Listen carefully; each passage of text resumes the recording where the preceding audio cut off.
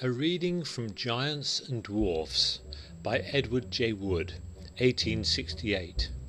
Near Norden Hill in Dorsetshire is a lengthy mound which is popularly called the Giant's Grave, and very near to it are two large stones which have probably rolled down from the beds of rock on the side or from the chalk hills above.